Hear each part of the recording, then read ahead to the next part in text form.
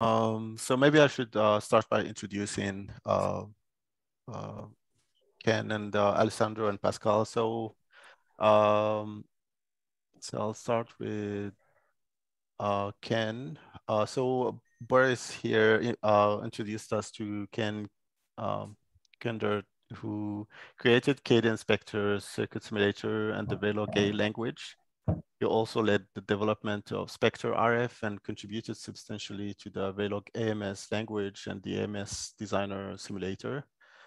And since he left Cadence, he has focused on establishing analog verification. I think Ken is going to give us a small presentation, I believe. And then we also have Pascal, who's the CTO and co-founder of SemiMod, and I think he has a presentation as well, a short presentation. And we also have Alessandro, who's a veteran in IC design, and he's notable of high volume RFIC products. He's currently teaching at the University of, please correct me, Bologna, right? He has more than 15 years as technical management experience, and he was the CTO at Silicon Labs for 6+ years. So thank you guys for joining us, and hopefully we can discuss more about the Verilog A and OpenVAF and beyond. So up to you, Ken, now, if you have any. All right, can you hear me? Yes, I can. Great. Excellent. All right. Sorry. No I worries. use Linux, and that kind of creates a lot of problems. I needed to mute myself so that I. So Ken, I don't know if you attended previous or you reviewed some of the talks we had here, but we had a focus on modeling and open VAF and Verilog A modeling with SemiMod. We had Marcus presenting and a couple other people discussing EKV modeling. So this is a little bit background to give you a little bit of background here. So I'm looking forward to your presentation here. Okay. So let me start. Let me try to share my screen.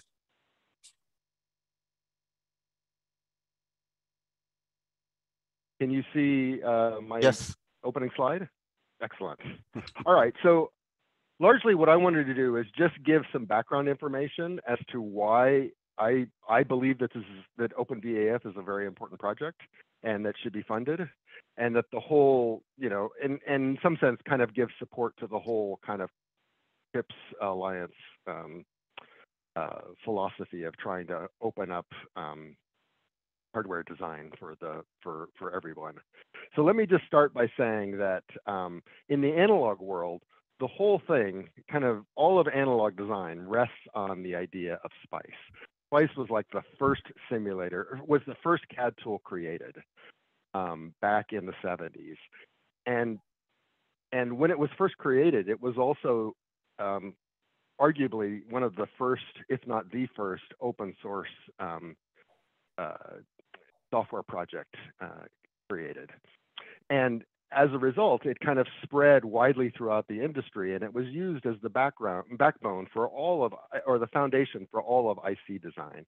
And now you can't really do analog IC design without some kind of a circuit simulator. So it's a really foundational tool.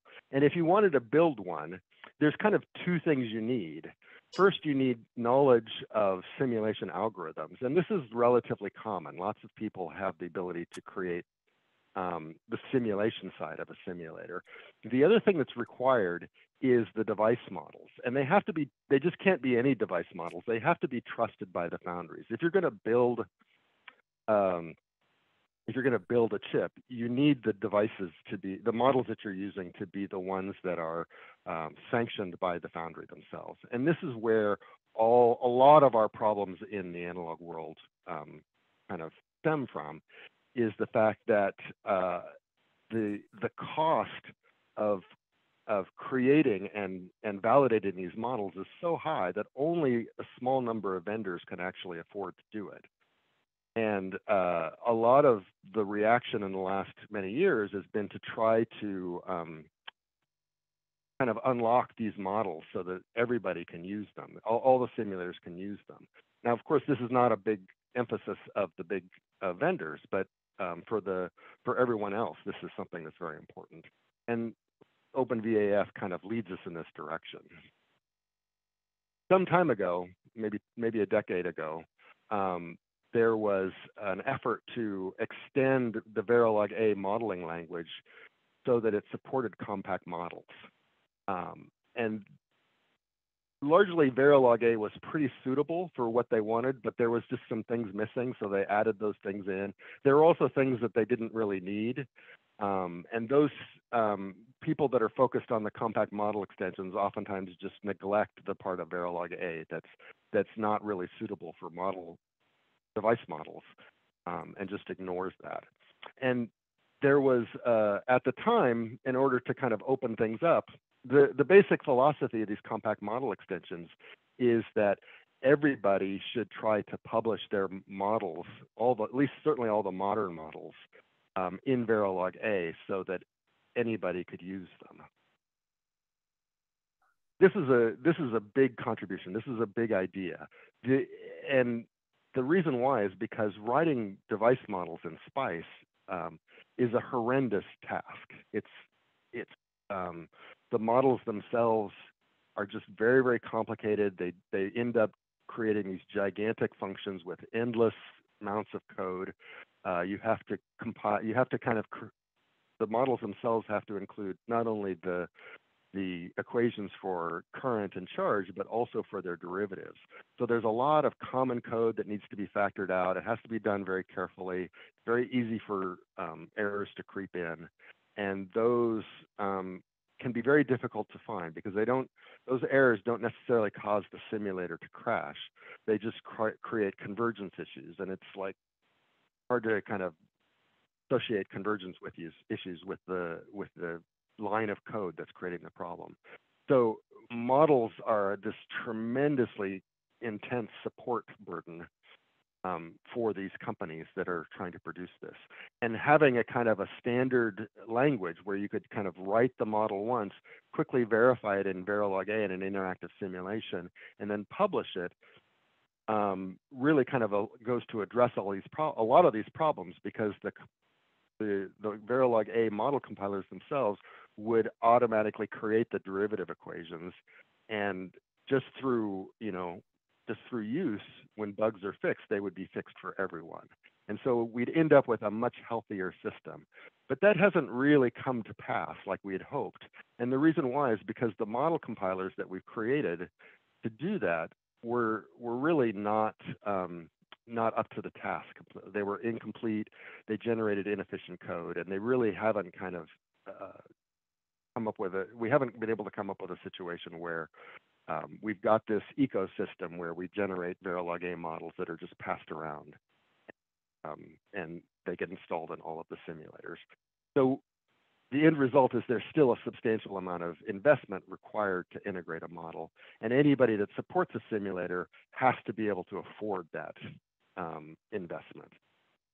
Otherwise, their simulator won't be used, and which means that open source simulation is really hamstrung in this whole thing. Open source simulators, they don't really have the resources to support the models, yet alone also build the simulator. And so they're forced to kind of divert a lot of their resources and attention to the models, and therefore the simulators themselves suffer. Verilog A itself has kind of two aspects to it. One is this focus on compact modeling. That makes it nice for modeling devices like MOSFETs and such. Most model compilers focus on this, which basically limits anything using a model compiler to these low-level transistor-only simulations. So they're suitable for relatively small analog IC designs. The other aspect of Verilog A that's very important is the functional modeling aspect. And this is what allows you to model circuits. And when you model circuits, then you can step up to the next level. And this provides the ability to kind of simulate larger analog systems. Now, model compilers are ignoring this, and because a lot of the open source simulators, they don't support Verilog A, the kind of the whole language, they only support these compact model extensions, then all of these open source simulators are kind of missing this aspect of Verilog A, which would be an important feature for them if they had it. So, so that's kind of the situation we're in. Verilog A itself has a lot to offer the simulator community because it's a standard language, and analog simulation is kind of beset by all kinds of incompatibility issues. There are incompatibilities in the models themselves, but there's also incompatibilities in the netlist. And the fact that Verilog A is a standard language means that we can move to it as a kind of a base of simulator development and as a netlisting language and resolve a lot of these things. So let me talk a little bit about this idea of Verilog A as the base of a simulator development. If we had a model compiler, if the industry had a model compiler that was strong and robust and complete with a solid API, then it would be a relatively simple matter for people to create simulators around it. To just, you know, somebody could just sit down and write a simulator and base it off this and pull in all their models from this model compiler. And that would kind of open or kind of stem or create a lot of kind of innovation in the simulation industry that's now being kind of stifled because of the fact that only the large simulation vendors can afford to really provide the models that people are willing to use. So the hope is that if we can kind of move to a Verilog A based simulator development with a really solid model compiler, the whole ecosystem will kind of open up for us. Okay, and this brings me to OpenVAF. I'm not going to speak a lot about OpenVAF. I'm kind of new to the whole thing, but I've looked at it and I'm really quite impressed with the whole project. I think it really has a lot of potential, a potential that really has been missing to this point. Unfortunately, because of resource constraints, it's largely focused on device modeling, like the previous model compilers. There's no real emphasis on functional modeling yet. They're trying, but they just don't have the resources. And they're ignoring param sets. I haven't mentioned param sets yet, but param sets actually offer a considerable amount of promise for simulation development. So let me just speak real briefly about param sets. Basically, when you go to simulate a device, you need two things. You need the model equations that describe that device, and then you need a set of model parameters for those model equations that kind of fit those equations to the actual device that you're trying to simulate. Those model parameters there can be a very, very large number of them, hundreds of model parameters to tailor the device to a particular tailor the model to a particular device. And currently in Verilog, there's no mechanism for providing these parameters to the models. Param sets was an attempt in Verilog A to provide a mechanism in the Verilog A language to specify these model parameters. Now, that by itself seems very pedestrian, but if you actually take those two, if you kind of recognize that param sets are there and the model equations are there when you're building the model compiler, and you compile them together, so you grab the parameters and the equations, compile them together, then you can end up compiling out a lot of the and pruning the expressions and creating compiled models that are much more efficient than if you wait, which is kind of the traditional approach in SPICE today, is to have compiled set of equations without the parameters and then provide the parameters. Now these parameters have to be carried around in the simulation. They have to be reevaluated each time. There's a lot of overhead that goes along with this. A big part of that is the memory footprint. Like carrying around all these numbers just really kind of thrashes the cache. And so it makes it, it kind of slows down considerably slows down the model evaluation. So if we can kind of optimize a lot of these things out, create a device with a much smaller memory footprint, then we could have much faster simulation. Param sets is kind of the thing that will cause that to happen. As long as param sets are really kind of included in the kind of core development of the model compiler. So it would be great if OpenVAF could have the resources to focus on this idea of param sets. I think that would really kind of make it a force in the industry and give it kind of momentum that it wouldn't have if it were just able to kind of replicate what other simulators would. But if it could go beyond what other simulators could do as far as performance, that would really make it a force in the industry. Currently, the current situation is commercial simulators dominate the scene. IC-capable analog simulations are very expensive. The simulator vendors themselves are in it for their own selves, so they just want to, in their mind, all they need to do is to get a partnership with the foundry, get models that are compatible with their simulator, and as far as they're done, as far as they're considered, they're done. That's beautiful.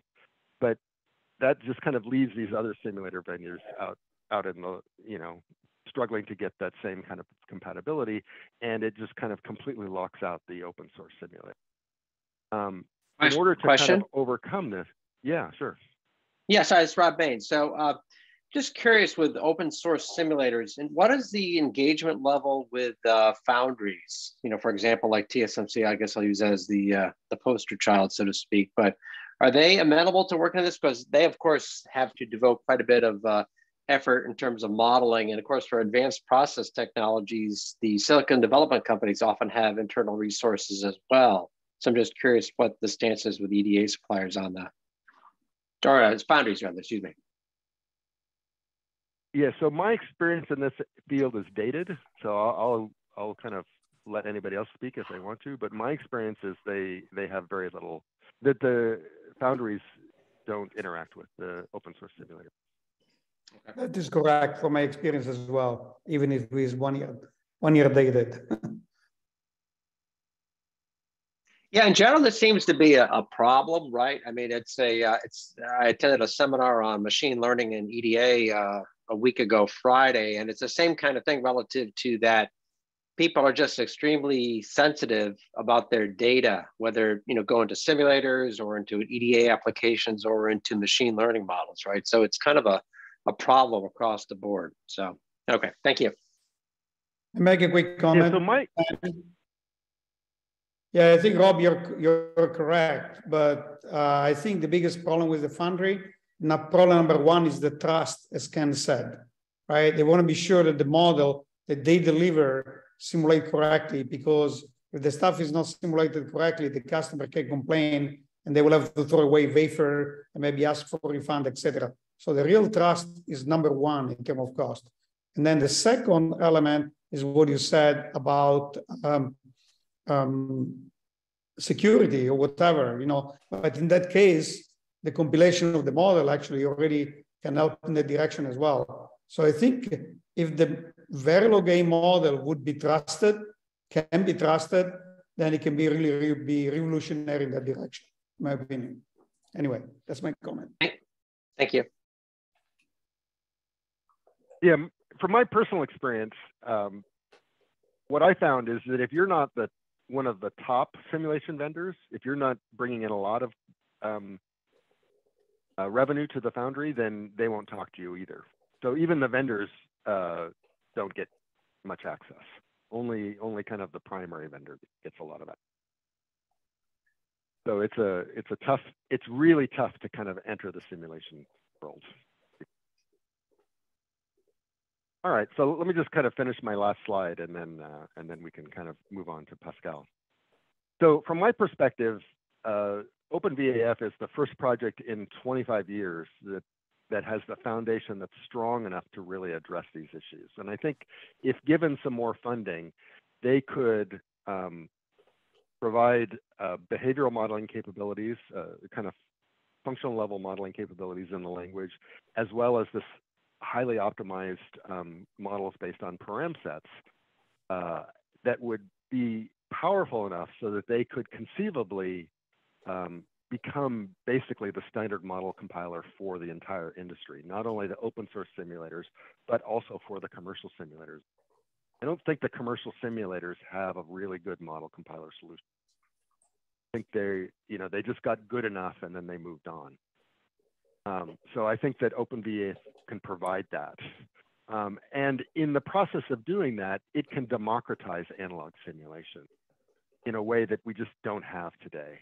And that's going to be very important going into the future because from what I can tell, analog design education is withering in the United States. I don't know about the rest of the world. I don't have that kind of experience, but it seems like it's starting to kind of just wither away. It seems like the funding for research in the universities is drying up. The professors are starting to leave the field and not being replaced. And so we're going to need to do something. If we want to stay in the analog design game, we're going to need to do something to kind of bring excitement back to the field and to make it easier for other people to kind of join in. And I think that open source simulators, that's not everything, but it's kind of an important component to it. It means that anybody can, if you have an open source simulator, if you have an open source analog hardware design project like the CHIPS Alliance, then that means that people can now start to build these stimulate and build these analog chips, even though they don't have tremendous financial resources. Anyway, that's what I have to say. I hope that was helpful. Yeah, that was great. Go ahead, Alessandro. Hey man, I wanna reiterate a little bit on the question I see like in the chat that Rob and Ken has been. First of all, I agree with Ken's opinion here. Maybe I'm a little bit biased in that direction, but for example, not for the analog tool, but for the digital tools, I've seen some document in the European community, the European Chip Act, where they're trying to build resilience.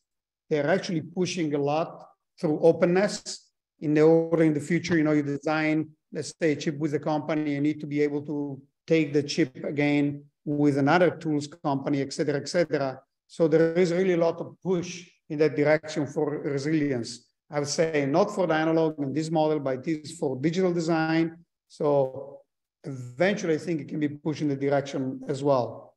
So anyway. Yep. I think we have a couple comments from Kevin. So Kevin, feel free to say those out loud if you want.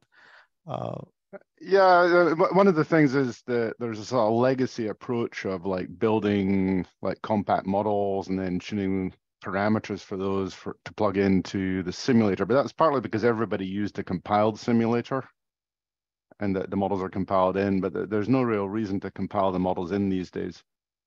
You can just make a model directly from the fab data you have, and the simulator can do that for you to some extent, but optimizers and just give you a model for what your process says it does. There's no need to go out to somebody else and get a model and then try and fit a parameter set. I think this question was asked last time, but I'm not sure. I remember the answer. It wasn't easy to do that. It wasn't as simple as it sounds like. I think that's super difficult to do in reality. That's why well, it depends if you know how to do it. I mean, one of the things is if you kind of want to do this stuff for a particular simulator. So if you pick something like Zeiss and say, this is my simulator, make me models for these from this fab data for this simulator. It's just a big data problem. And then for a lot of the stuff you're looking at like standard, you're looking at things which are circuits which you can build, and you want to make behavioral models for blocks rather than devices a lot of the time. I mean, device level simulation is like horribly slow, but the block level stuff. We're talking about analog design here, and if you have small circuits, you need to start with models just for the devices. Yeah, you kind of. But it's a multi-stage kind of thing, though. If you got the data for how the devices, how the circuits actually work, you can say, I'm going to make the models for the devices to make these behavioral model things that have, work out of the devices. I mean, so these behavioral models you're talking about exist, and they're also implemented in Verilog A. So yeah, the discussion is actually redundant, I think. Yeah, I mean, Ken and I have been doing Verilog A for equally long, almost. So. Okay, great. Well, I guess, I think from what I gathered, I understand that there is a need for OpenVAF from Eric from Zeiss. He mentioned the same thing. So thanks, Ken, for highlighting that. And maybe you can move to the next talk from Pascale. Yeah, let me just share my screen. One moment.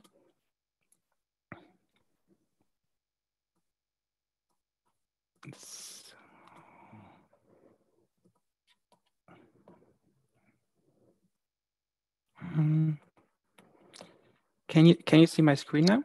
Yep. Perfect. Okay, then yeah.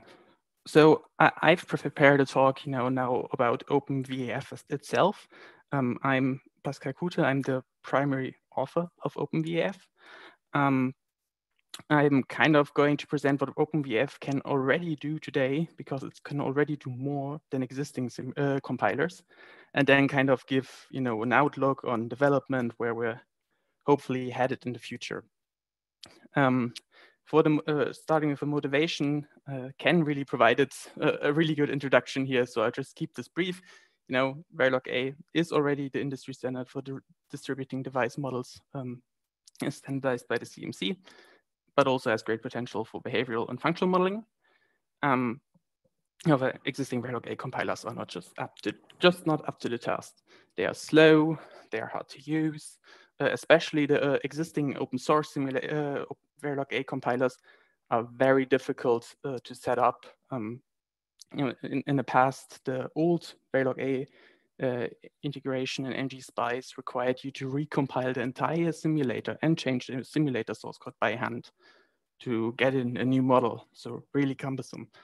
And even worse, the models they output, Ken already mentioned that they're inefficient. They are 2 times slower than if you write them by hand. And they also only cover a small part of the language standard. Again, as Ken mentioned, the functional part of the language standard is often neglected. And they are simulator specific. So every simulator needs to kind of go through the effort again of building their own Verilog A compiler. And that's kind of why we built OpenVAF at SemiMod to address these problems. Right now, OpenVAF is released publicly, open source under GPL license. It's integrated into with ngSpice, so you can right now use it to simulate with ngSpice. And the old Verilog A support in ngSpice has been deprecated, so and will be removed in one of the next releases. So OpenVAF will be the only Verilog A integration in ngSpice. And the focus has been easy setup. So you don't do some complicated steps. You just need to download the binary from our website, compile your model, and put one statement in your netlist, and you're good to go. Another focus, then kind of going the same direction, has been good UI. I've just put an example down here. So we've been inspired by traditional compilers for traditional programming languages like C.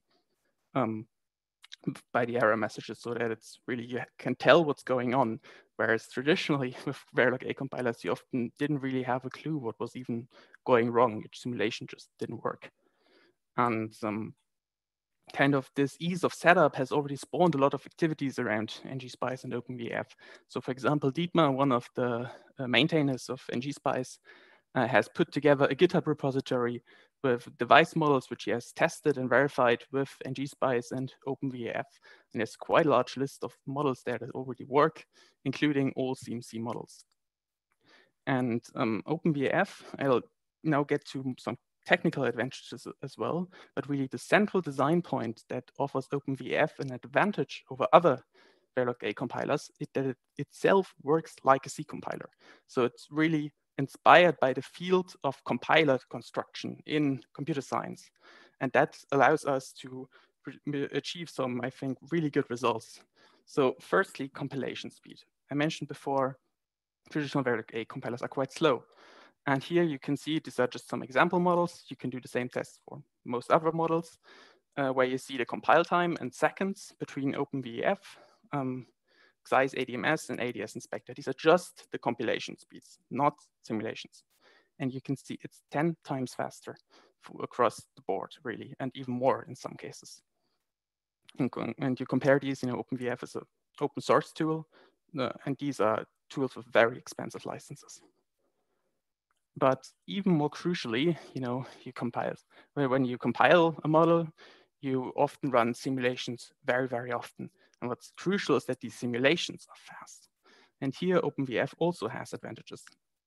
Now, the comparison here is a bit more difficult because comparing simulation times across simulators is a bit more nuanced and challenging.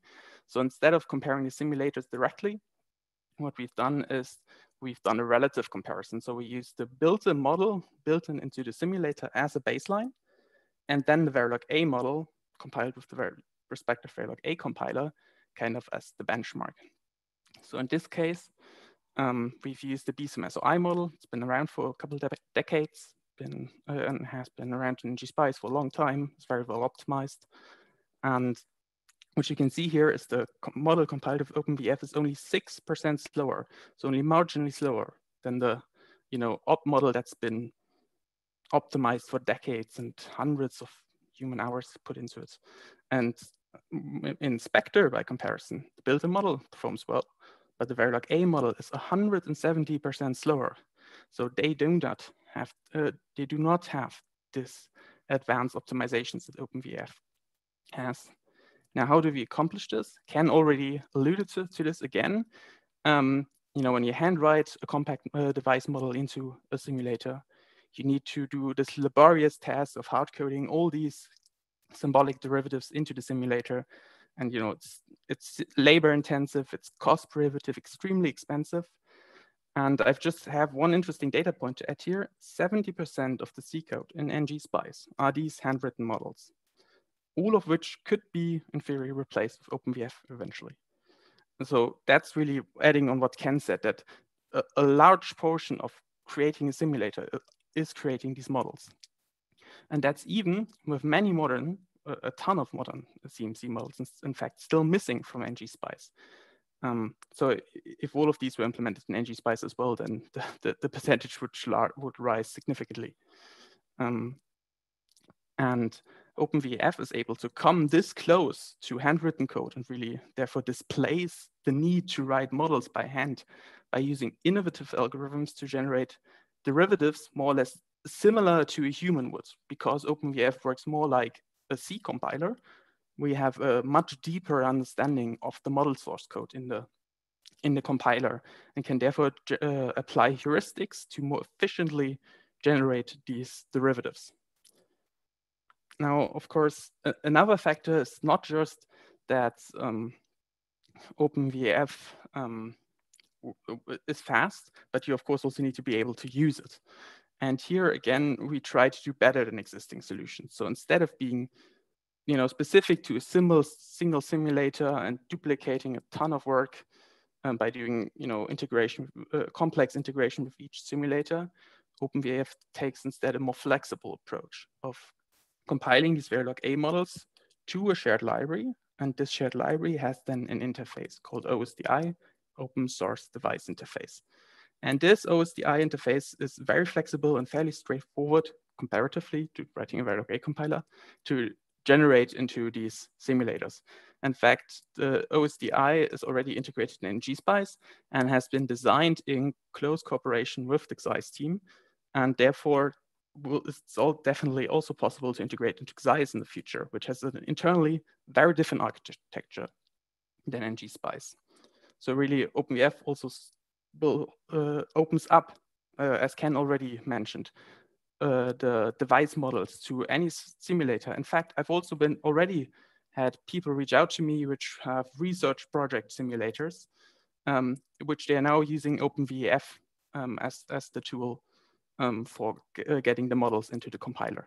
So they are already research projects, they're not public, but research projects that are integrating this OSDI interface into their research simulators. Now, kind of as a last point, kind of giving a roadmap where we're headed in the future. So as Ken mentioned, right now for our initial release, you have to start somewhere. We started with focusing on compact modeling. We can already compile all CMC industry standard models and many more. The one thing kind of missing right now from the compact modeling perspective, noise simulations, which is what we're working on right now, which we're hoping to release this sometime this year. And then, in the long term, we have some more ambitions because OpenVAF is internally very flexible, has a very robust architecture. That means it has been designed from the start with the functional modeling aspects in mind as well. So in the future, we also want to integrate the functional modeling features and behavioral modeling features into OpenVAF so that also behavioral modeling with Verilog A becomes possible. And then even further down the line, we also want to support nested modules and, as Ken mentioned, param set statements. And what these really allow you is to define, a good example is the Skywater PDK. The Skywater PDK is this huge amounts of spice net lists. And essentially what these param sets allow you is to take these spice net lists and do all of it in Verilog A. This, then again opens up the PDK to more simulators because now every simulator that has an integration with Verilog A or OSDI can now use these PDKs. If you, start having more widespread use of Verilog A, then you also want better tooling for Verilog A. That means, tooling we're used to from other programming languages, like a formatter, an IDE, which gives you auto completions in your editor or linter. And in fact, all of these tools already have like baseline small implementations in OpenVAF. It was designed from the start to be used as an IDE. We already have a linting framework, so we already have a couple warnings that pop up when you do something that's not technically an error, but might not be intentional. And really expanding on this, building a language server is what could be done down the line. And of course, I've led this kind of as a last point, but it would also be great to integrate with other simulators, do projects like that, and to push the whole open standard aspect of OSDI. For example, size integration could be a great target in the future. However, as Ken alluded to, this is really a lot of work. It's been a full-time job for me for a long time, and it requires, we've invested into this, but it requires funding because we do not have the resources alone to push all these features. But we think that OpenVAF can bring significant value add to the industry, and therefore hope that we might be able to find partners. Thank you for your attention. Do you have any questions, anybody?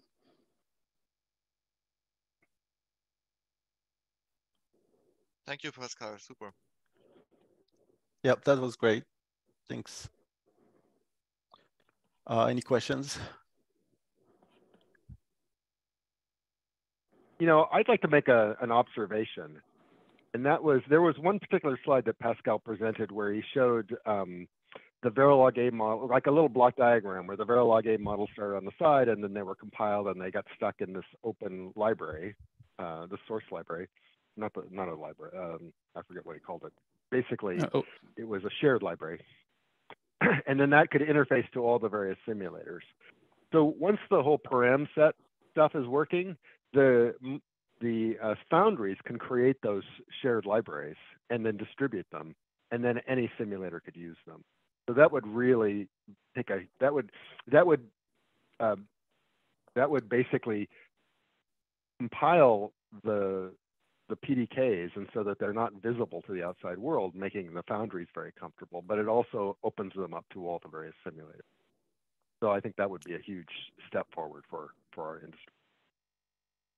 That's indeed a great point, and something I also had in mind while creating this interface. Thank you for bringing that up.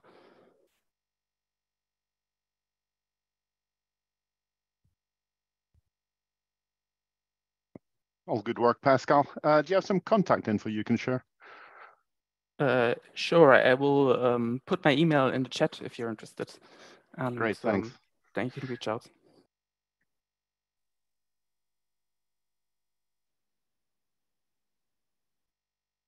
So Marcus, I think you brought up a while back some about this funding here with Tim. So I don't know what the levels of funding you're looking for.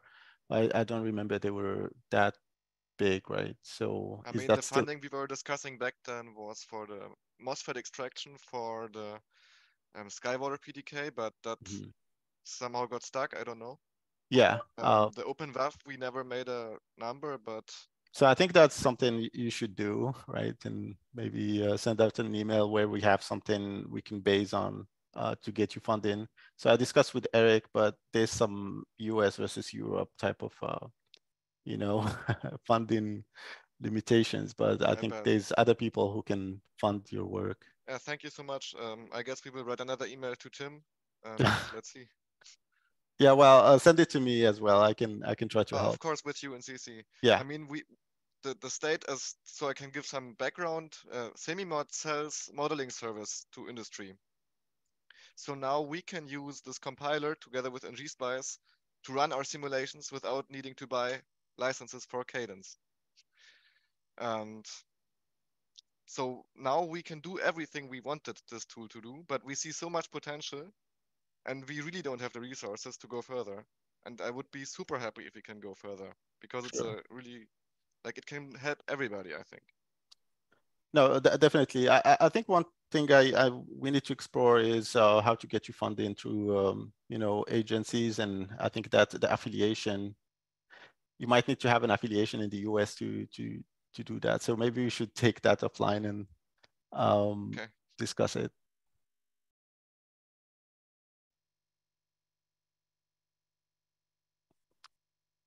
Any comments or questions for Pascale?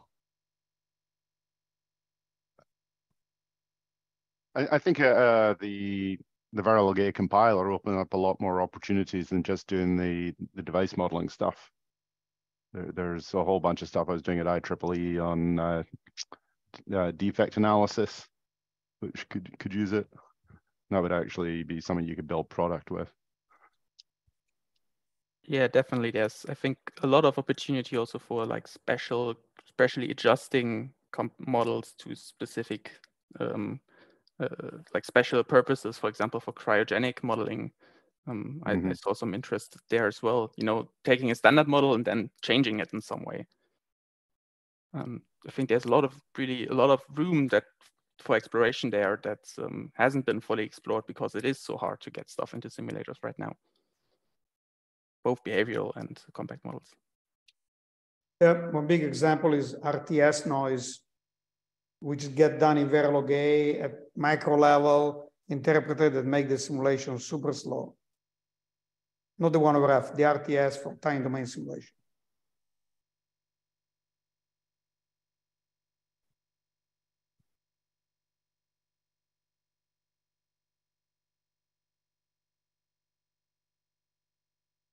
So I want to ask Ken maybe a question. Maybe you cannot answer it because of keeping stuff secret, but what solution does Spectre use for Verilog A? Sorry, say that again? What solution does Spectre use internally for Verilog A? Is it also ADMS based? No, they built their own. Okay.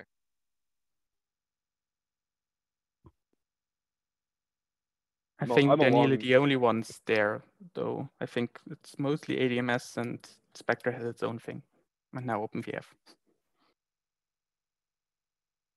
So how do you see, guys, how do you see this OpenVAF integrated in an open source community? Would you see XICE as the option or as a plugin, as I saw in the chat with ngSpice?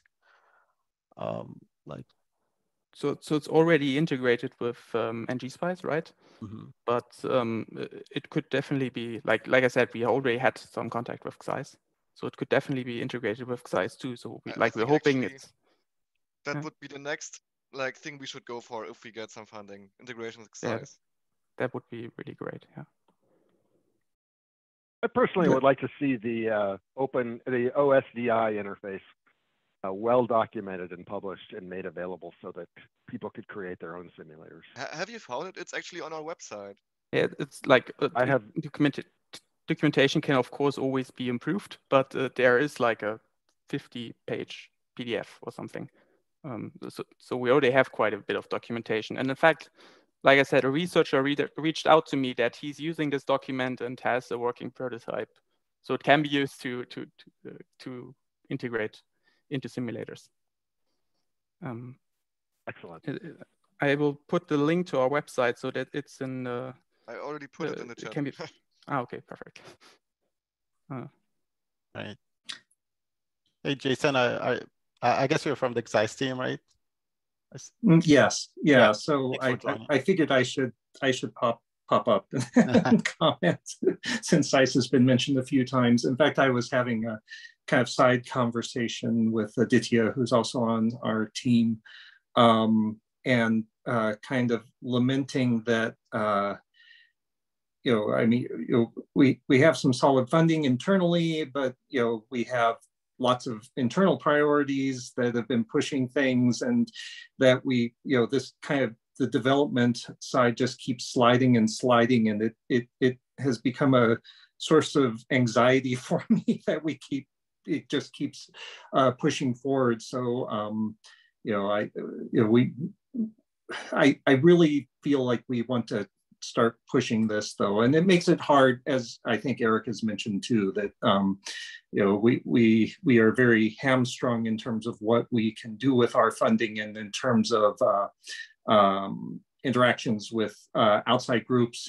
Zeiss is released open source, but we don't have quite the it's very hard for us to accept external contributions into the code. There's lots of impediments to that because due to certain internal drivers.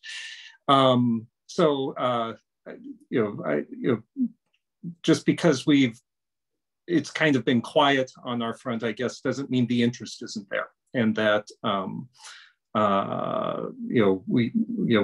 we are very driven to do this, and maybe. Like I said, having this exchange with Aditya, maybe we can change some of our where people are focused a little bit. But anyway, that was the comment, I guess. I would say with Zeiss, it's architecturally, it's like the SPICE simulators, where it's just a big lump of code. And I tried doing some stuff with it, and it would be good if it had more of the GNU cap. Everything's a plug-in approach. If you got a generic plug-in thing, it would help. Mm-hmm. That could be a 2-hour conversation of how Zeiss ended up where it is in terms of the way the code is. But that's lots of history there. But yes, there's lots of agreement that it would be nice if it were more modular, and there's push in that direction as well. But of course, when you have a 20-year-old legacy code, there's lots of inertia with the current design. I'm not sure how old the code in NG Spice is. yeah, NG Spice is. I think we have a question from Dan. Yeah, this is awesome work. Most importantly, on the topic of what's next, I know that the last handful of popular models to be introduced have been sort of natively in Verilog A. BSIM CMG is a prominent example.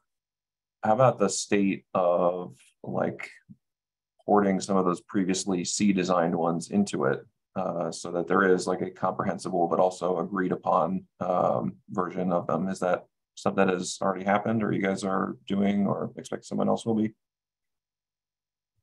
Well, if this question is for us at SemiMod, so the models we extract are always CMC models where you have a Verilog A code. For some of the really old BSIM models, there are Verilog A files sent by emails that are not official.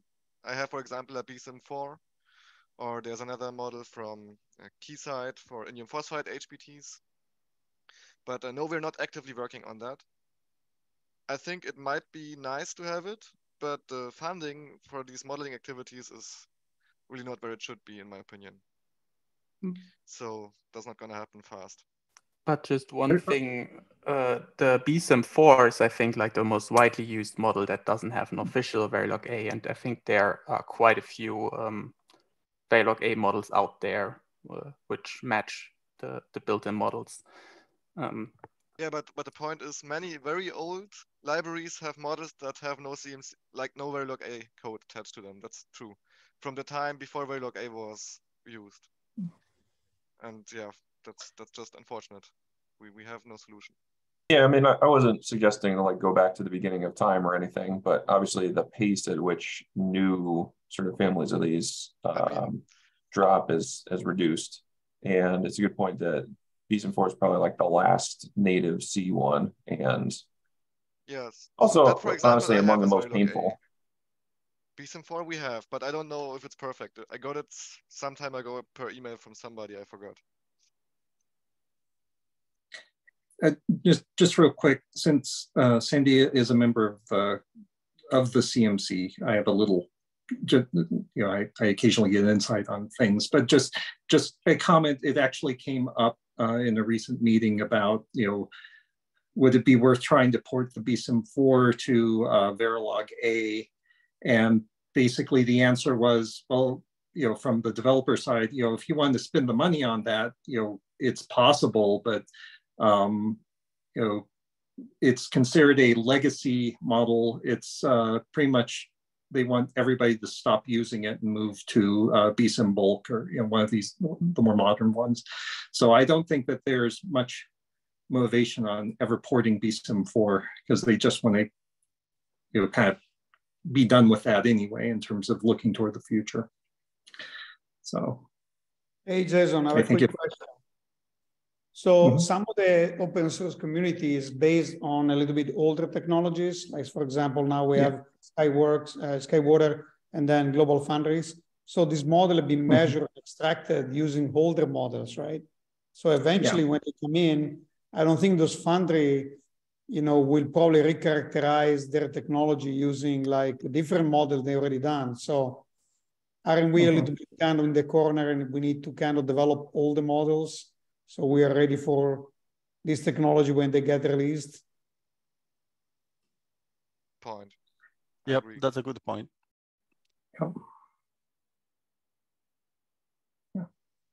Yeah, so I think we are about an hour now, but I'd like to catch up with you, Marcus, if you have some time after this meeting. And next week, we'll have a discussion about PEX extraction from Magic. Some of my students were working on a tape out in GF180, and we just noticed that, the extracted results are completely off compared to closed tools. And I think that's a good time to discuss with Magic, which is the only tool to use for extraction right now, PEX extraction in the open source community, and see what are potentially the work that can be done there, or what are the possible tools that we could use in addition to Magic. So if anyone has any comments or any suggestion, please reach out and we can arrange that. But yeah, thanks, Ken. Thanks so much for attending, and Pascale, really nice talk. And hopefully we'll get some funding for SemiMod. All right, thank you. Thank you very much. Bye-bye.